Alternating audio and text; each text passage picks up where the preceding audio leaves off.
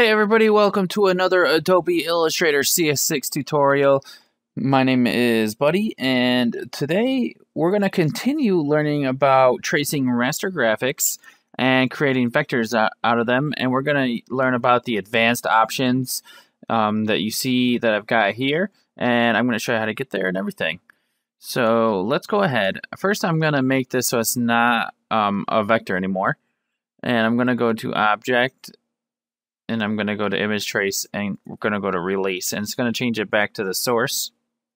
So in case you were messing with Image Trace earlier, you don't know how to get it back besides pressing Control-Z, you click on your object that has been traced, click on Object, and then go to Image Trace and hit Release.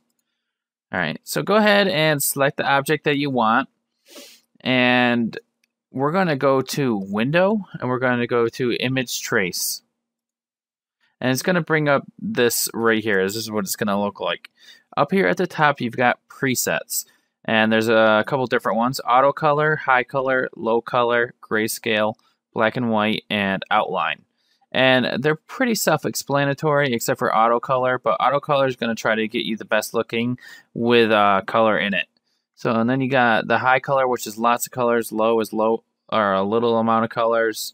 Grayscale gives you a gradient value of black to white, and then black and white is just either black and white, or white, and then outline is just the paths. So if you just do outline, you can go ahead and color it in yourself if you wanted to.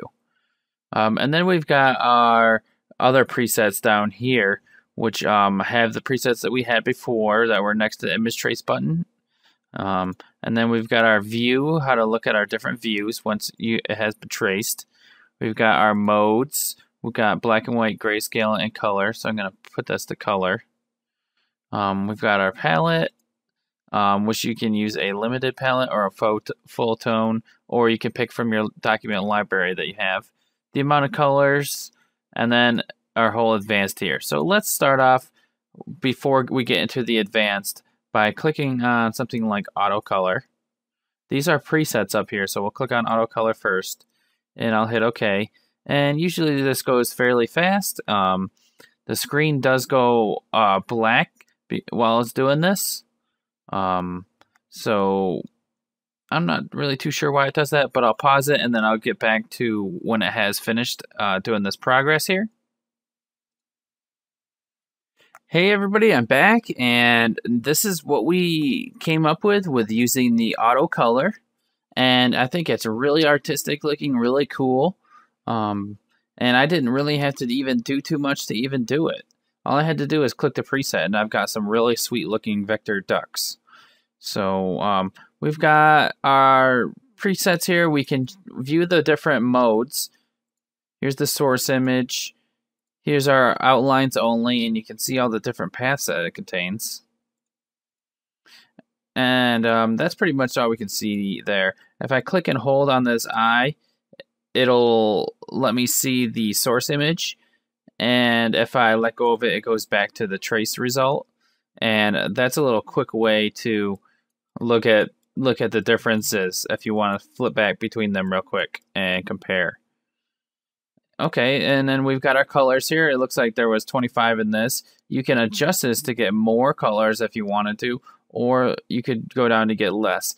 But I advise you against using way too many colors because then it'll get a little bit wacky. Just be careful and use a good amount and experiment with how much looks good, how many different colors look good, and how many colors look less. So this kind of reminds me of like a watercolor painting, and I kind of like that, and it looks pretty cool, I think. So let's well, I was going to get more into these advanced options, but it looks like I'm going to leave that for the next tutorial. So I'll just go over something here. I'm going to release this from its image trace, so it's not traced anymore. I'm just going to do the outline one so you guys can see what it is instead of starting to get into the advanced. I'm going to hit OK. And it's going to do its thing here. Let's see how fast. Yeah, it goes a lot faster when you're just doing the outline.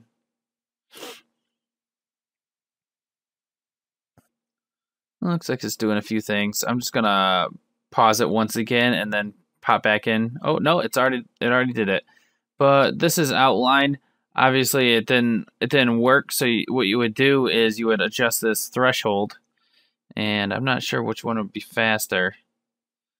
Let's try less. And it's gonna do this. I'll pause it real quick.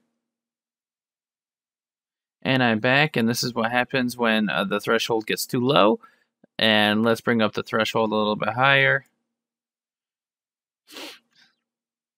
These are actually pretty quick. I probably don't even need to pause it. But when you do put the threshold up higher, it does take a little bit longer. But here's what we got for the threshold. So what you're going to do is you're going to have to try to find a threshold that works.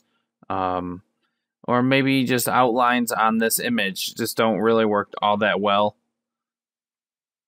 Now I'm getting closer to what might be something that might be kind of acceptable, but obviously it's not right now. And then we would end up having to get into these advanced options for that. But I'll leave that for the next tutorial.